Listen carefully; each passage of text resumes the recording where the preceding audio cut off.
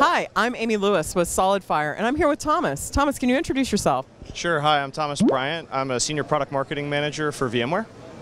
Okay, so we're here at Cisco Live. What's the coolest thing you've seen, done, or heard here at Cisco Live? Sure.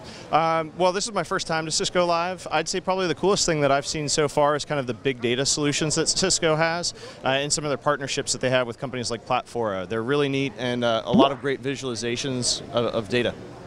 So, talk to us about big data. I think it's been sort of a vague idea for a lot of people. Where do you see motion changes? What do you think? Is it the year of big data? I don't think it's the year of big data this year. I think a lot of strides are coming to make it easier and simpler to consume, but I think the biggest problem that big data still has is that the overall complexity. So things that they're talking about here at the show really are helping a lot and moving that idea forward, but I think it's still got a ways to go to make it consumable for the end user in the business.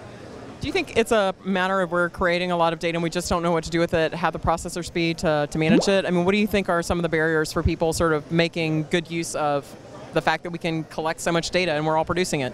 Well, I think a lot of it is we just don't know the questions to ask. So we can collect all this data, but what do we want to ask? And we need tools that can really look into that data and help us understand not only what can we glean from it, but what are the right questions to ask?